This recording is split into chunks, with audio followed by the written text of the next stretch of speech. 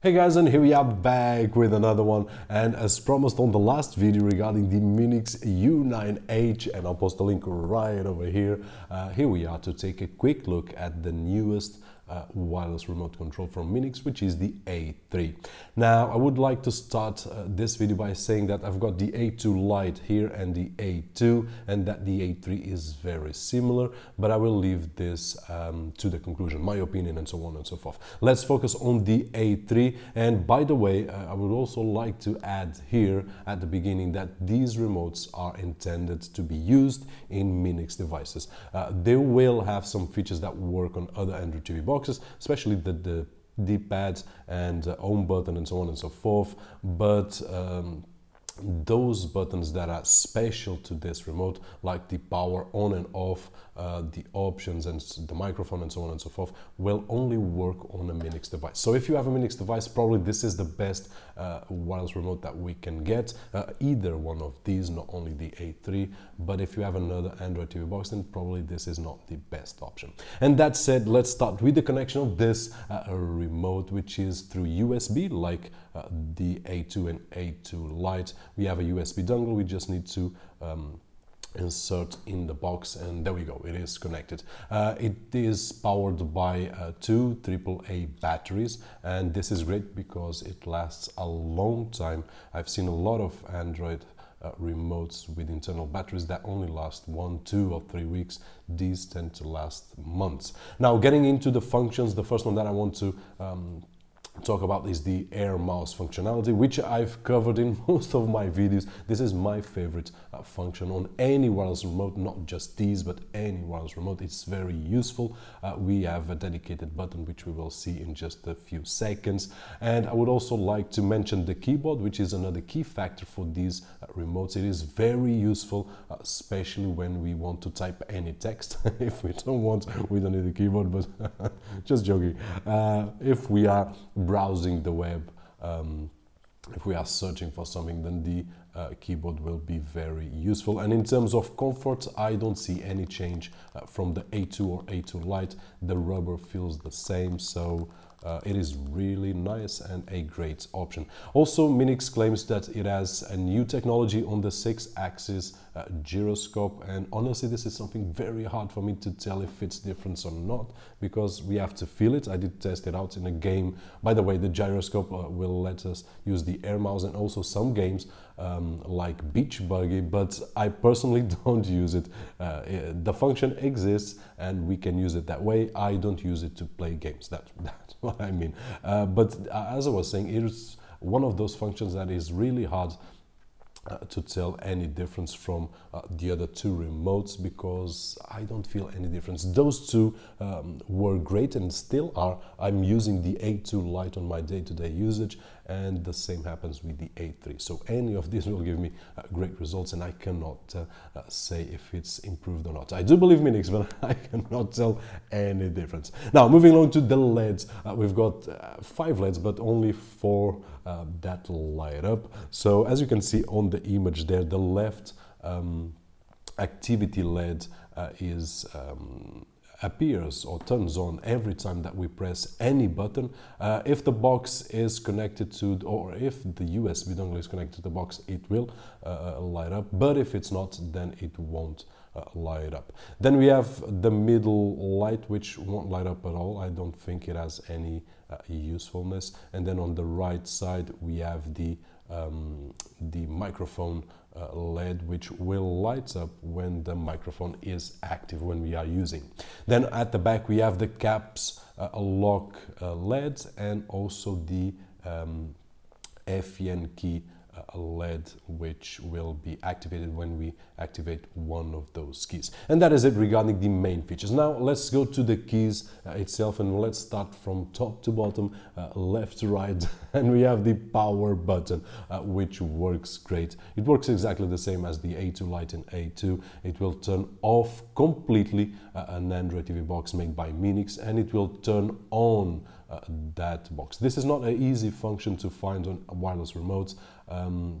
There are a few infrared remotes. I've got one here from Zido, which does exactly that. Turns off the Zido 6 X6 Pro, sorry, that is connected to my display right over here in my DSLR, and you guys don't know my setup, know how I use it, but this just to say that I can turn on and off this X6 Pro with this infrared remote, but there aren't, at least that I know of, there aren't wireless remote controls across these Android TV boxes that, or a general Android TV box remote control that can do this in a wireless, only infrared. So in this particular case, to use this particular box, I would need two, one to turn on the machine and then another one to have the air mouse functionality and so on and so forth. So this is just an example that it is very useful, this power button.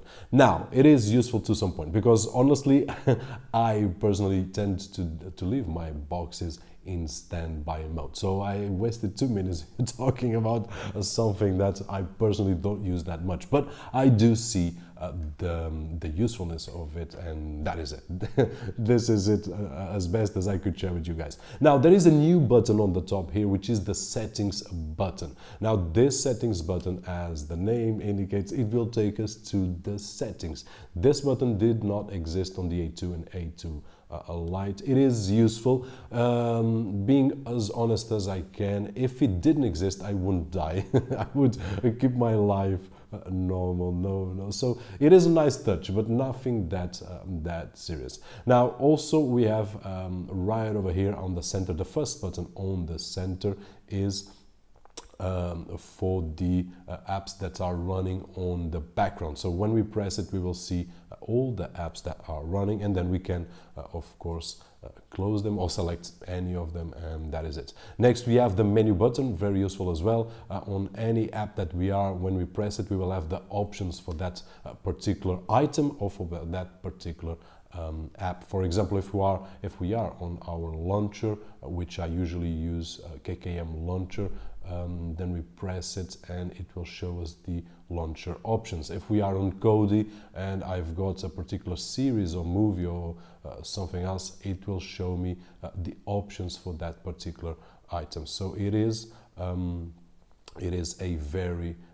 good feature that was present in the A2, the A2 Lite, sorry, A2, and now the A3.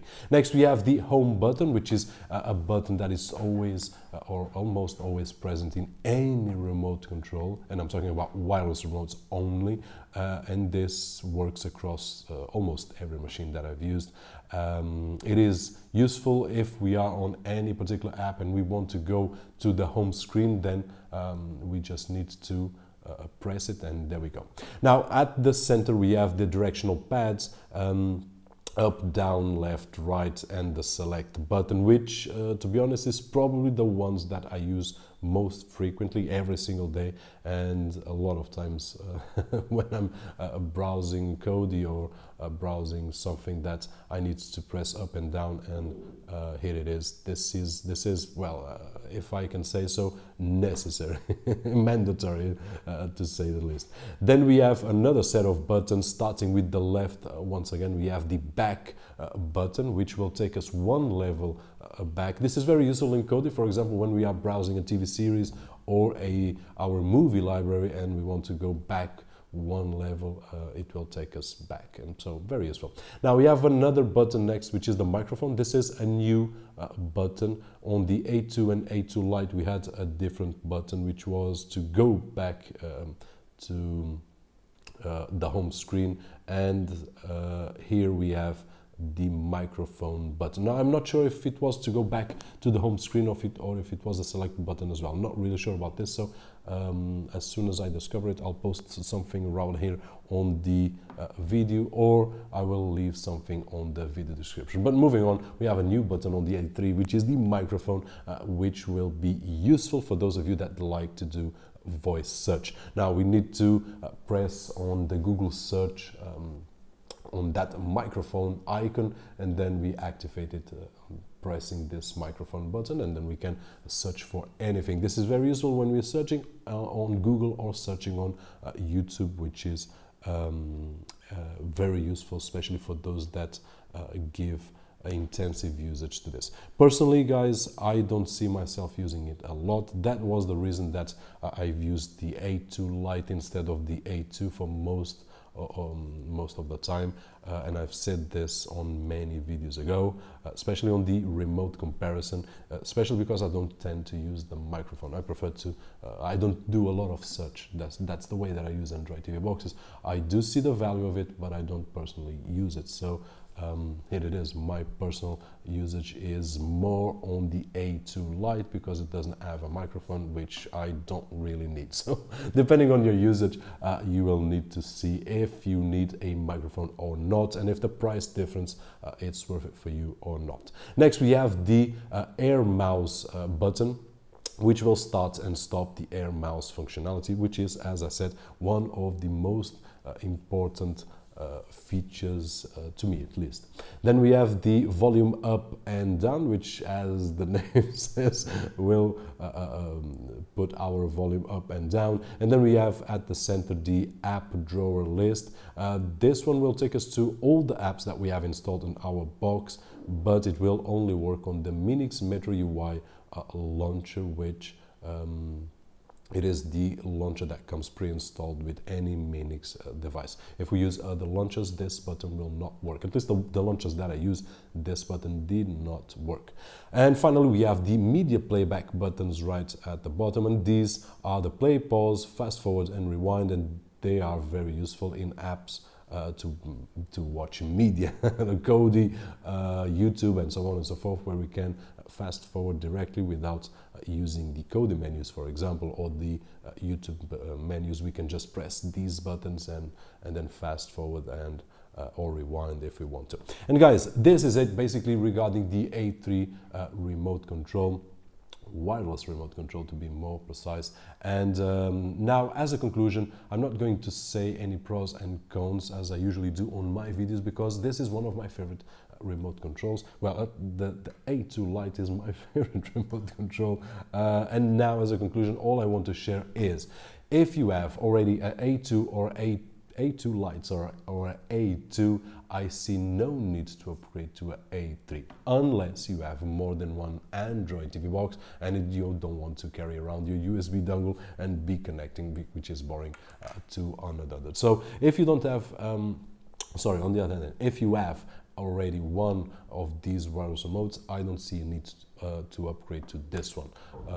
If you don't have one, then probably the A3 is the smartest choice at this moment. It is the recent one. It has the microphone, which might be useful for some of you. I don't see myself using it a lot, but it is useful. So this is it, guys. It is a great remote control. I wanted to share the functions with you because I didn't do on the past with these two. I did just a general review of a lot of remote controls and some comparisons, where I elected this one as my favorite because it's the one that I use on every single day, or almost every day when I use any Android TV box. This is my go-to remote. I've got another one that I usually use here on my videos, which is just cheap wireless remote control. It costs about €5 and works great, works a lot better than any infrared remote control. But when I compare one of these with one of these, it's night and day, and when I compare one of these with one of these, it's night and day, and so on and so on. Just watch the video about remote controls and you know what I mean, guys. This is it regarding the A3. We are with a lot of time. I wanted to keep it as short as possible when I do this type of videos right over here. Without voiceovers, the videos tend to take longer, but that's the way it goes. Hopefully I didn't waste too much of your time. Hope that you enjoyed the video, and if you did so, don't forget that usual thumbs up. My name is Roberto George, and as always, I'll see you on the next one.